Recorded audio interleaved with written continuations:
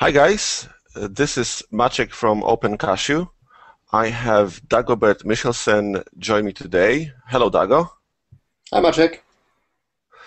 And we will talk about GAR, the OpenCashew packaging framework. For those of you who aren't familiar with GAR, there are two introductory videos I made earlier. So if you aren't familiar with usage basics, I suggest watching them first.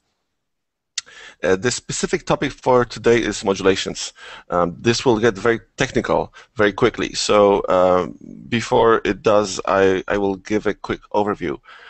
So sometimes when you build a package, there are some options you can choose from. For instance, you can build 32-bit or 64-bit binaries, or you can choose which specific library you want to use. For instance, there are programs that can use slang or curses, but not both. So what if you wanted to build both flavors and include both in the same package? This is where modulations come in.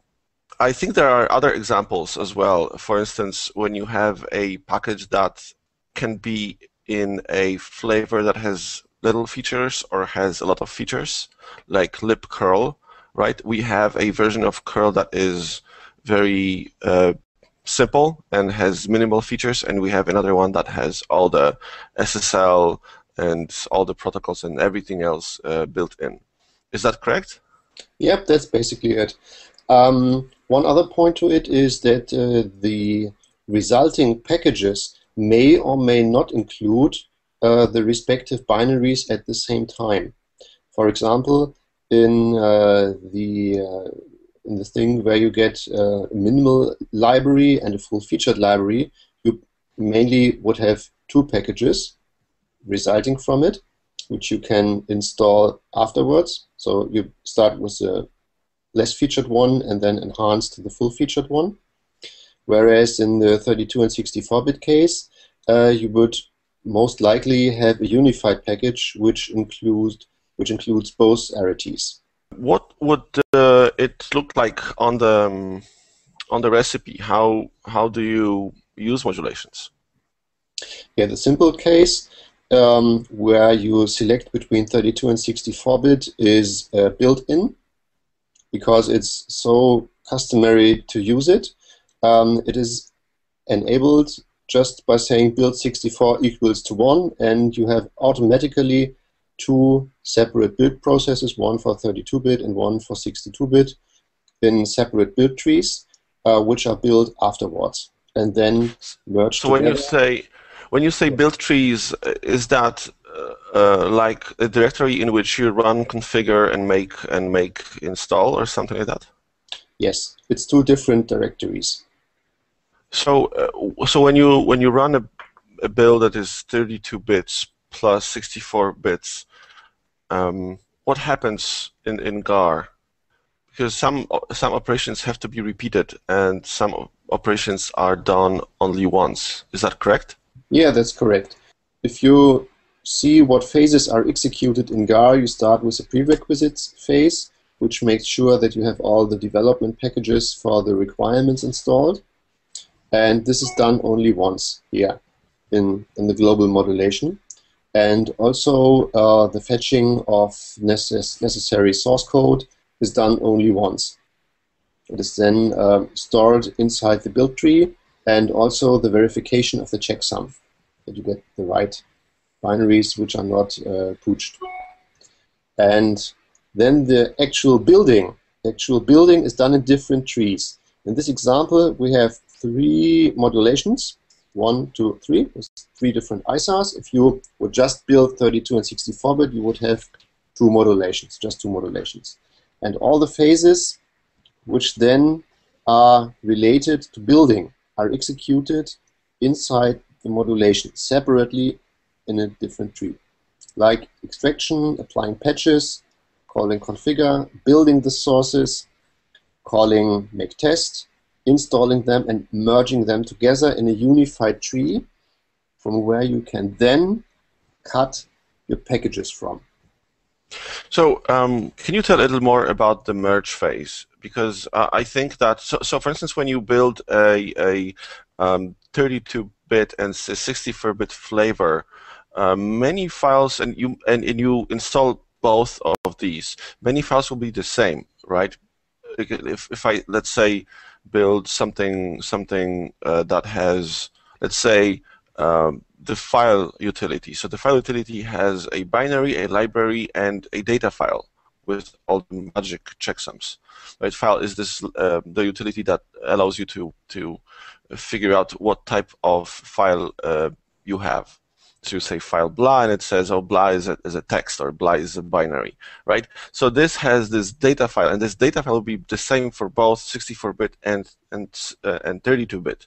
So when you're merging, you probably want kind of pick the 64-bit binary and the 32-bit binary, but only one, and put both of them in the resulting package. But you will only have one data file. So this has to be handled somewhere, and I think it's the merge phase. Yes, that's correct.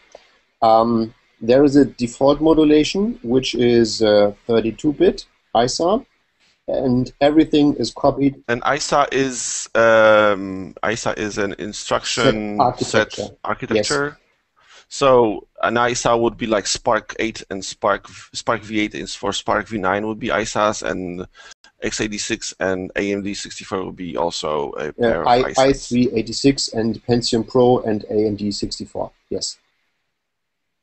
Right. Okay. So so these are merged as separate binaries to separate directories, I suppose. So I have now a minimal example here for gperf, which is a new perfect hash function generator. It's a development package which you may or may not find useful. I chose it mainly because it's simple. You can just configure and install it, and everything can be done right out of the box for this package. Okay, so you have this basic description. You just build the default ISA, which is 32-bit, and Spark V8 on Spark, and Pentium Pro on i3-86. And if you now enable 64-bit, you just add build 64 equals to 1. It's just one line, and you make a combined package. And the question was about the layout. If this is merged now, you will find that in addition to the gperf in the bin directory, you find a directory named with a more specific ISA, like Spark V9, where then the respective binary is put in for 64-bit. You now have two binaries in the same package, and at the moment you have to choose manually if you want to execute the 32-bit binary or the 64-bit binary by calling it in the respective path. So tell me about this new line, ISA exec. Yeah, there's also the possibility to automatically execute the best ISA available for this machine. If you execute the command ISA list, you get the list of ISAs the machine you are currently working on is able to execute, from most effective to least effective. And so like a simple ISA would be what, Spark V8 and Spark V9 plus, I don't know, Vis2 plus or something would be a higher ISA. Yes, and the higher ISA would be searched first in the list when using ISA exec. And this is done by replacing the binary in bin by a hard link to the ISA exec binary, which is shipped with Solaris. And each ISA is searched as a subdirectory with the same name as the hard link. We'll see in a minute what that means. That means if we turn on ISA exec, in GAR you have bin gperf now being a hard link to ISA exec here. And both 32-bit and 64-bit builds are now located in subdirectories. Spark V8 plus subdirectory gperf and Spark V9 subdirectory gperf. And if you're now on a 64-bit machine, you will automatically get the 64-bit binary. Very simple, very easy. Cool. So I don't even have to think about that. It will be just picked automatically for any invocation. Right. Okay. So next example I have prepared is building of several versions of a library with less features and more features. How does it start? As always, we have name, version, gar type, which may be omitted, description. This is all standard. We have lots of package descriptions here. The interesting stuff we want to focus on today starts a little lower. That's a long time. Here. We have extra modulators. That means that we still get the standard modulation, about 32-bit and 64-bit, which we do want for library builds. But we also have an extra modulation dimension called features. When you see in dimension, you mean something like so we have a list of modulations. We use like 32-bit and 64-bit, and now we have like a matrix, because now we have this minimal and full. So we have minimal and full for 32-bit. So 32-bit minimal, 32-bit full, and 64-bit minimal and 64-bit full. So that's what it kind of expands the whole matrix. And if we had two modulators, two extra ones, it would be like three-dimensional matrix. Exactly, and you can have as many modulation dimensions as you want. It does get a bit complex to write down, but technically there's no problem in having as many modulators as you want. So how does this all get in? If you're inside a modulation, the variables with the modulator is predefined with all values of modulations underscore name of the modulator. That means if you are inside the build phase of a modulation, the variable features has either the value minimal for the minimal modulation or the value full in the full modulation. So you can use the value of the modulator variable. Right. And if you want to have like an if statement that did something different for each of the modulations. In fact, there's an even more elegant way. I have now here defined a set of switches to configure, which I call extra underscore configure underscore args underscore features minus minimal, with minimal features disabling LDAP, no libSSH, no ARES, no librmtp, and the full feature set with all of that, and spnigo and LDAP and everything. And this is not used by default yet. You have to explicitly enable this by using this conditional expansion. These configure args here are always the same for every package. And this one here, like $extra configure args features minus features, expands to the values we have defined earlier. Oh, I see. So this is like a custom modifier to your build, just because you are altering the configure args and not some other variables, because you can imagine that some of the build descriptions will have a completely different way of selecting what you want in the build. Yes, exactly. I could have named the variable any name I want. I just need to make sure that during the expansion I use the same name and that I use the suffix here with the name of the respective modulation. Right. Yeah, so basically that's it for the building. However, if you use more modulators, there are some subtle things which are more complicated. One of these is that I want to rename here some of the files, because if you make a combined package with 32 and 64-bit or even different packages in the package tree, you need to put the files from the modulation at different places. If every file from every modulation would be at the same place, You would just override it and you wouldn't have variety. Which do we want? And So you have and at least to have either rename some of the files or move them to different positions in the resulting binary. And this is done at the merge phase, which is a bit clumsy right now.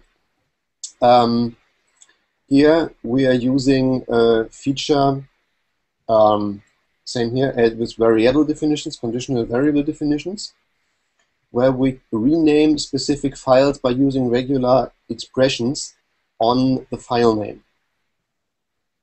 And here, for example, we rename libcurl here with some kind of regex syntactic additions to libcurl feature inside the full-featured modulation here. Over here. So this is one thing. The other thing is that GAR has no idea on how to merge the different modulations if you have more than one modulator. If you just modulate over the ISA in 32 and 64-bit, it knows perfectly well how to overlay all this with subdirectories of lib and bin, what we've seen earlier in the gperf example. But if you have more modulators, GAR has no clue on how to overlay these. So GAR has to make this, you have to make this explicit to GAR.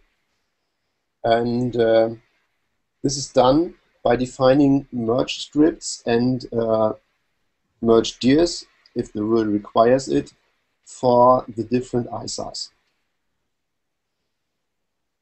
Oh, I see. So scripts will refer to targets in GNU-make. So this will mean that it will call the copy all target. Essentially, yes. And when you say merge dirs, then you just say, oh, so for the default 64 and for the minimal, only merge the lib dir.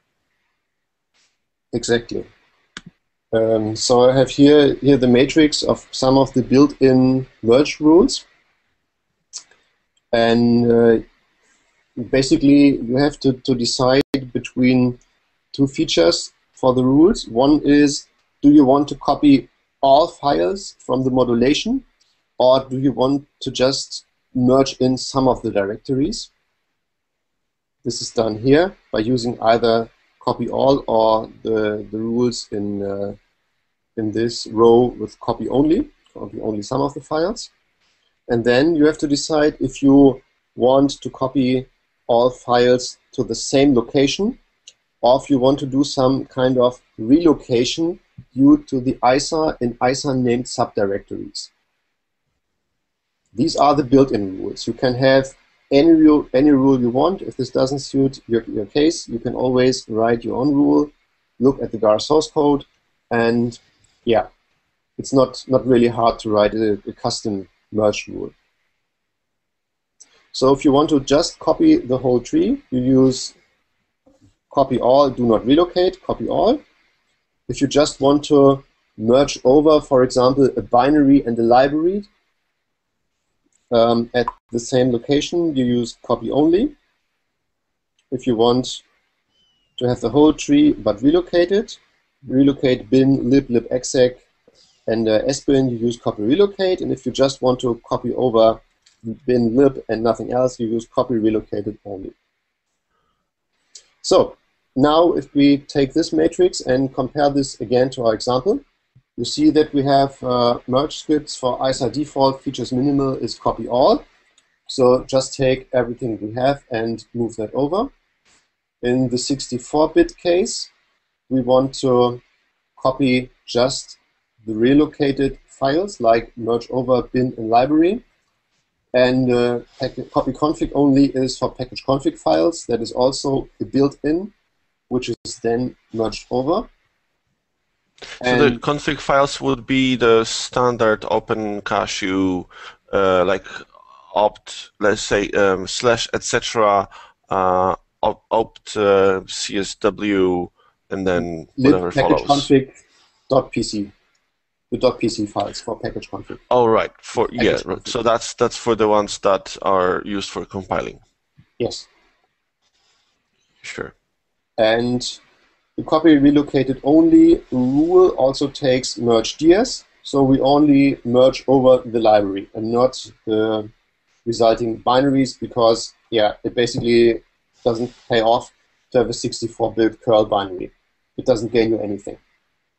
All right. So the idea is that if you later build another program that wants to use libcurl and you want to build that in 64-bit, you have the 64-bit curl available. But just to run curl in the command line, you don't really need the 64-bit binary, because it doesn't buy you anything and it only uses more memory. Exactly. And for the other rule, in the ISA default case full featured, you also copy over everything, probably overwriting some of the features minimal file, but this is not really relevant because they are identical. Same as for the default 64 case, where these are also relocated and copied over only for the library directory. Mm-hmm. Cool. So when that all is merged, you have this single. So how many packages do you actually have? Because I assume you have 32-bit and 64-bit merged into one package. But then I think that the minimal and the full versions of libcurl, that should go into a separate package, right? Because that's the idea. You want to be able to install minimal curl without pulling, I don't know, lib LDAP or other heavyweight libraries. Yeah, we can look. If I go into the work directory for this specific platform and look at the directories, you see that we have here the build directories for each ISA, which are then installed here. And then during merge, all are overlaid and merged together in package root. I now do a find to package root so we can have a look. And you see that we have also the simple files and the more featured files here. So the important point is, first, you make a unified tree where you put all files you want to be in any package. This is important, any package inside package root. And then if we go back to the make file, you can then split these files up to different packages. For example, we build a libcurl 4 here. This is mainly the basic package, where you just pick package libcurl so 4 in package files for libcurl 4. And you have another package, libcurl 4 feature, which is then just picking up libcurl feature SO4 file. This package file in here is just for picking up all ISAs. It's an automatic mechanism which expands to every library in every ISA subdirectory. So if the library is there, it will be picked up, and if it's not there, then it will be just skipped. Yes. Okay, so when can you show again this view of the package root directory with everything merged in? Sure. Just to, I was thinking about illustrating this renaming of libraries. So when you have, for instance, this, just where your arrow is, libcurl feature.so.4, so the dash feature word in the file name was added by the pax options that you specified in the make file. So when initially that binary, the data inside this file was built, it was just named libcurl.so.4. That's what I'm thinking, right? And the pax is the utility that handles copying of files from a modulation specific, so this, let's say, 64-bit feature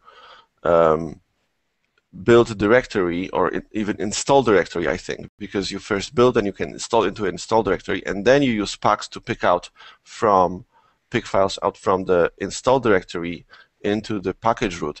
And while copying, packs is also renaming. So this is where the dash feature string gets appended. The build of the original curl library doesn't even know we are renaming stuff, right? We are doing this afterwards. Yes, exactly.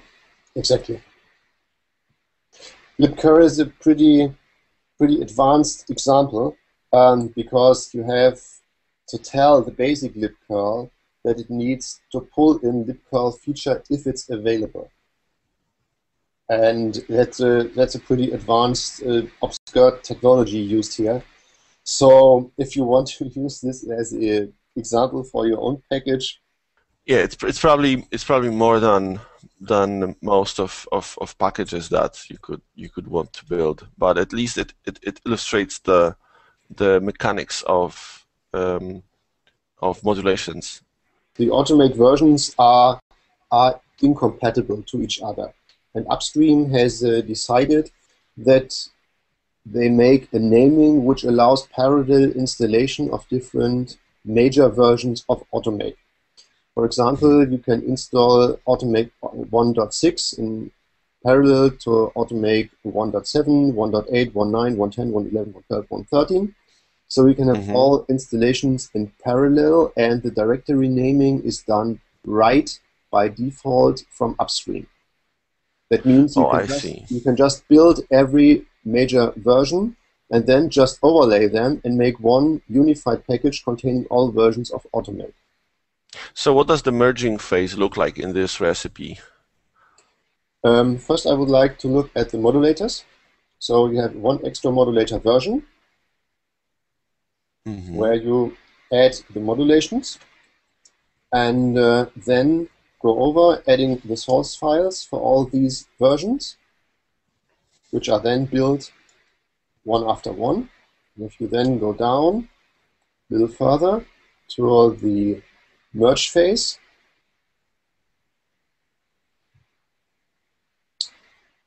here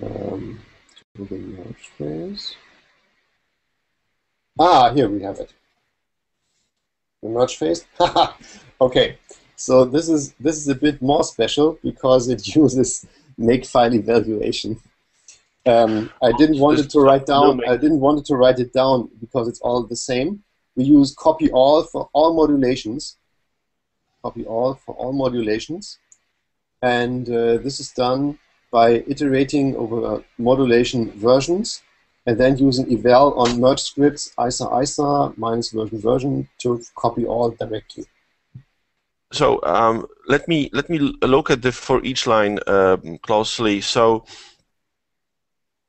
basically what it will do is it will create a series of merge scripts underscore isa dash whatever is the current isa designation lines, and they will be all assigned the copy all. So basically this just kind of expands into this series of lines with merge scripts definition. Yes, exactly. So it's a bit of a syntactic sugar more than any kind of logic and flow control in this case. Yes, exactly. So let's say if somebody wanted to learn more, what would be a good place to go and read? So if you want to know more about modulations and the documentation, you start, as always, by going to gar opencache.org. And from there, you scroll down to the advanced section, as this is a pretty advanced topic. And there you have modulations down here about modulations and merging details. And from here, you see, again, how modulations work, the different phases, some examples, and explanation of all the merge scripts, again, what we talked about, in addition to some more in-depth implementation details, to merging and variables and how to debug things and all the definitions. Very cool. Thanks, Dago, for presenting the modulations framework for us. And we will see you again in another screencast about OpenCashew building framework.